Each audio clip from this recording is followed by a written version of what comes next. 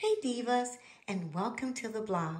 Ladies, in today's video, you are going to see how I use items to repurpose my living room.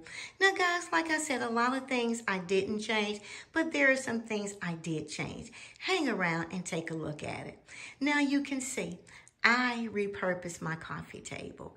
Guys, you remember me using some of these items in Tablescape Tuesday, but some of the items that I did use in Tablescape Tuesday came from my living room. You search your home for items that you can use and replace if you choose to.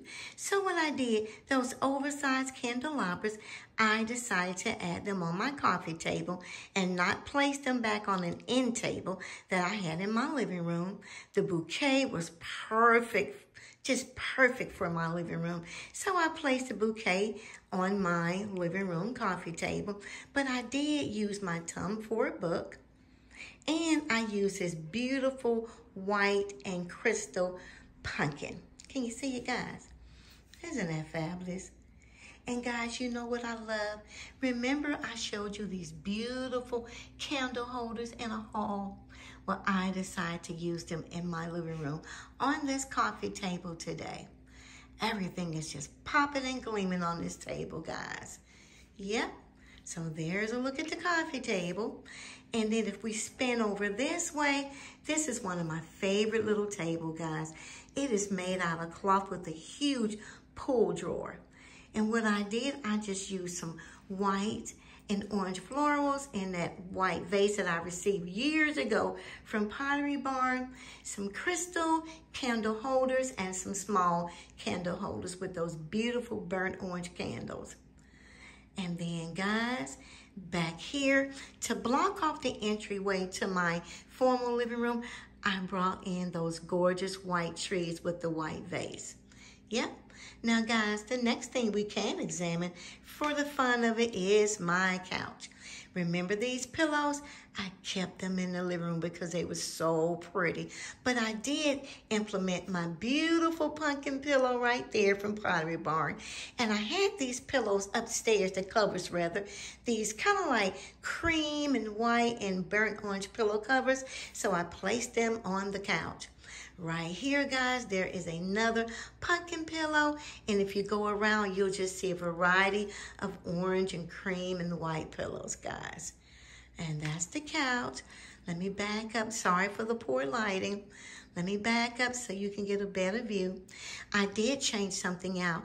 The oversized swing arm lamp, I tried to brighten up this room, so I placed it behind the couch. And right here, guys, the artist table, I actually bought 3.